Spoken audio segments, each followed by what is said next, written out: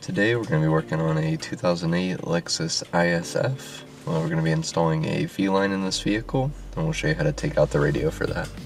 Alright, so the first step will be taking off the shifter here. If you just rotate that counterclockwise, it'll slowly come off. Alright, now that we've got that removed, we can take off these two silver pieces of trim here. We're just using a pry tool for that. And they do pull out this way, so make sure you don't pry up against it, make sure you pull out towards you.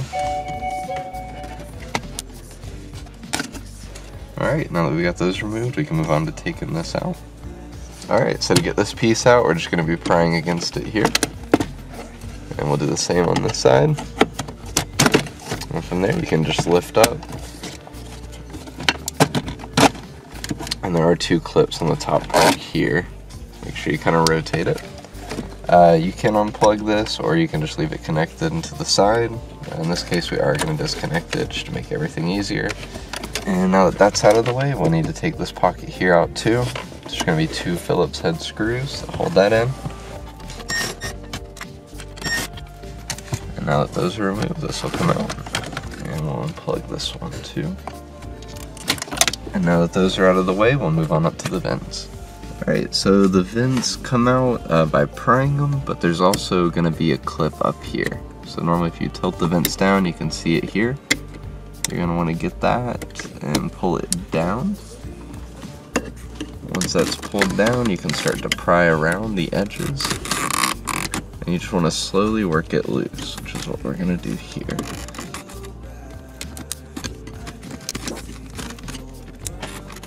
And we're going to move over to this side now that we've got that side a little loose.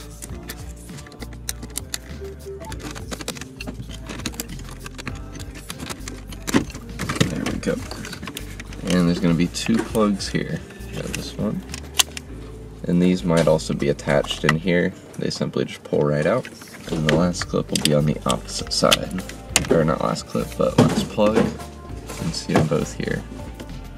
And now we're ready to take out the radio. Alright, so we've got two 10mm bolts at the top. We'll be removing those. And now we can do the ones on the bottom. Alright, and now that those are removed, we can pull out the radio. And once you've got it slightly out, you might be able to get it around the shifter, but in this case, we are going to shift it back. That gives us some more room to pull the radio out. And from here, we're going to be disconnecting everything. Now that we've got that removed, we can move forward with the install. Here's what the back of it looks like. Alright, so for this install, we are going to be removing the glove box so we can run our wiring. It's not always necessary, and typically you can just take out this air cabin filter cover for the interior, and you can notch a hole in the side of it or just run your cables around it. But in this case, we want to remove this to run it cleaner. So to start off, we'll be removing this side piece of trim here. You can use your pry tool for that. And once that's removed, we can go and start taking the screws out of the top here. Alright, so next up we'll be removing the bottom piece down here that covers the all the AC components. For that, we're just going to take a pry tool, and there's a few clips all along the side. And once those are out, you can pull it towards you, and I'll do this one plug here. Now that we've got that removed, we've got some 10mm we need to take off. We'll start with this one over here. Alright, so we just got the three 10mm that hold the airbag in place. Don't mess with this connector or any yellow wiring or loom like this. It's all for airbags, and you want to make sure you have the battery disconnected if you do have to mess with those connectors. So we're just going to leave that to the side, and then we'll take out these two. Alright, and lastly we've got some Phillips head screws here that we need to take out. From here, pull the glove box down. We've got two clips up top that we need to remove. And this just simply pulls off of here. And that's how you remove the glove box. And from here, we'll be running our wiring through this spot. Alright, so we're just going to show you how we're going to run our wires through here. As you can see, we're just simply pushing it through right here. we are going to go up to this harness here, and we're going to attach it there. So we're going to get through this gap.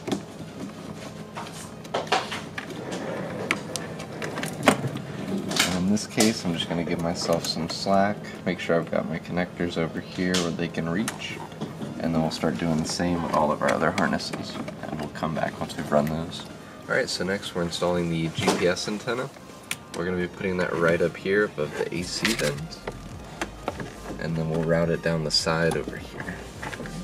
Now that we have that mounted back there, we're going to run this across.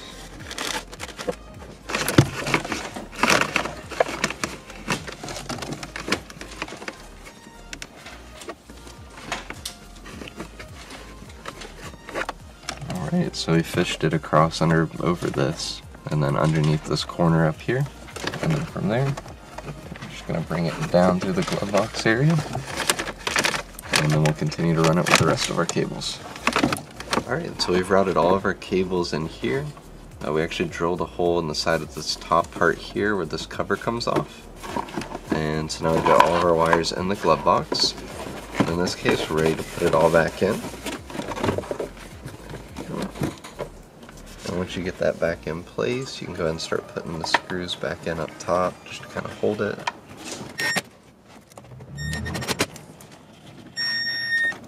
Now that those are back in, we can start putting in all the bottom ones. And from there, we're going to go ahead and test everything real quick before we fully put everything back in, so we'll be right back. Alright, so we've cleaned up everything in here, we've run all of our wires, we've got the V-line right here as just felt tape to make it kind of blend in, and we've used Velcro to attach it to the top of the glove box.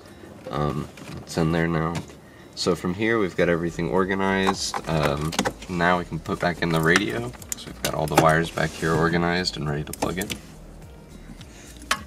Alright, so we're going to make our first connection with the GVMF cable.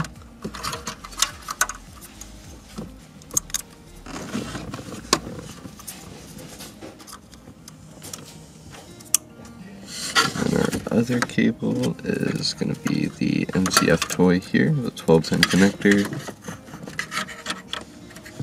which will be going at the very bottom of the radio.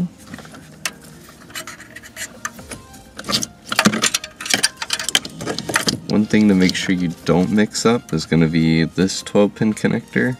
That's with everything else that goes up top. That'll be connecting in the side here.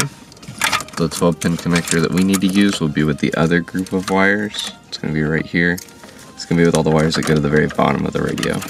So make sure as you're reconnecting everything, you don't mix those up.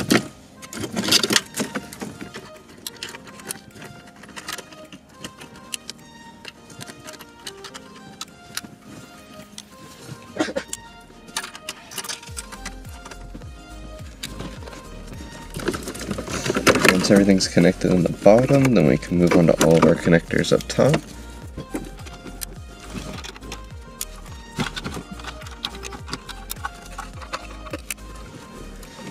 Alright, once you've got everything connected, it's best to just double check back here, make sure nothing got left disconnected. Alright, with everything connected, make sure you take this and either just put it up to the side, but you don't want it to get locked behind the radio. Just have to take that back out. As you put this back in, you want to just line up the holes up here, and then you can pay attention to them on the bottom as well. There we go. Now I can go ahead and screw that back in.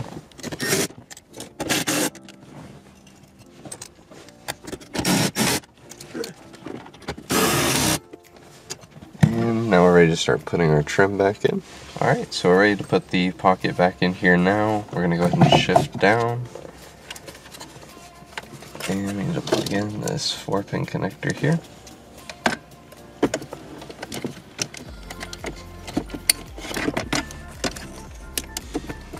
And then you kind of have to slide it in at a bit of an angle to get it into place. There we go. And then we're going to put our 2 Phillips head screws in here. Now that we've got those, we're ready to put this piece of trim back in as well.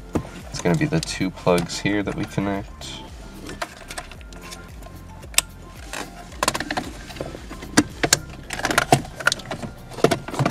Alright, And once you get this lined up, it just snaps right into place. And we can shift back into park, and we're ready to assemble the rest. Alright, so now we're ready to put these back in on bottom. These just slide in from this angle.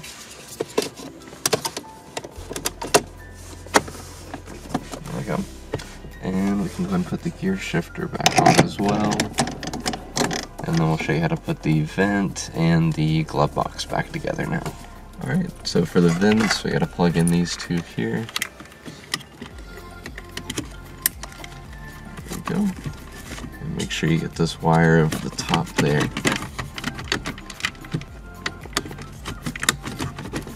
And then as you push it in, it's best to just kind of wiggle it around, make sure you've got it all in place correctly, and then also check the top and make sure all your trim's fully in. It looks like this one actually popped loose up there, so that's where we're having some difficulty.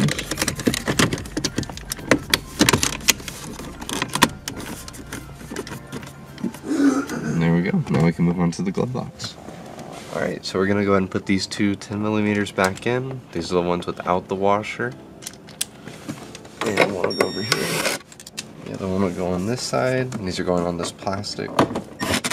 And then lastly, we'll be putting back up the airbag.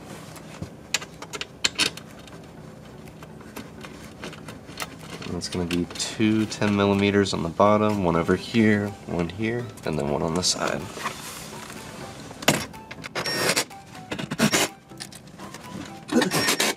Alright, so this is the last piece we'll be putting in here, and then we'll have the side piece there. We've got the 2-pin connector here for the light, and this back piece here, which will go in this hole in the trim. And once those are in place, you've just got these 4 clips here. There we go. Now that all of those are in place, the last piece is here. And this just goes in at an angle, and then you push it down. And now we're ready to test.